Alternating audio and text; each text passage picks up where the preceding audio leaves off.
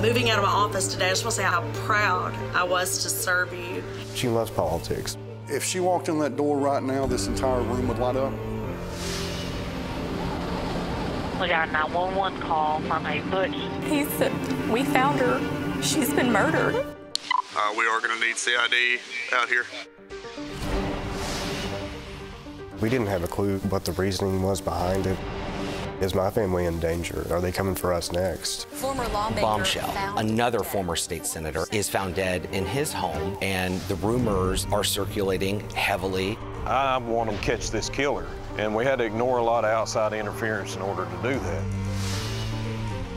I think there was 9 cameras altogether. There was coverage of every corner, every window, every entrance. Someone removed those cameras. She would get alerts whenever the camera picked up something. So I went back to the date she had been murdered. Notification, notification, notification.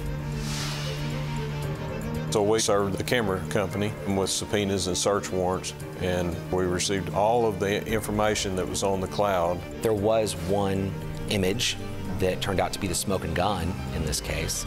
As luck would have it, the camera is pointing up toward the ceiling. Lo and behold, what do you see? This is our killer. We set up surveillance knowing that our investigators are in the process of preparing an arrest warrant. I've got a parade of unmarked vehicles behind me of state troopers and deputies. At that point, the investigator told me that you're good to go. And I said, light them up. We were just as surprised as everybody else was. This is just out of left field. How is this possible?